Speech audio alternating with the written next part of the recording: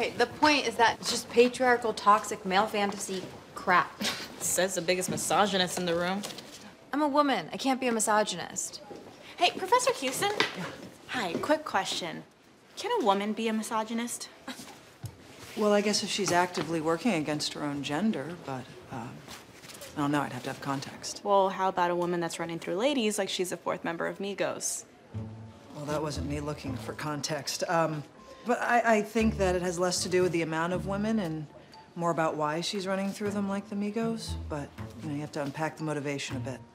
Anyway, you all know my office hours. Don't feel like you have to use them.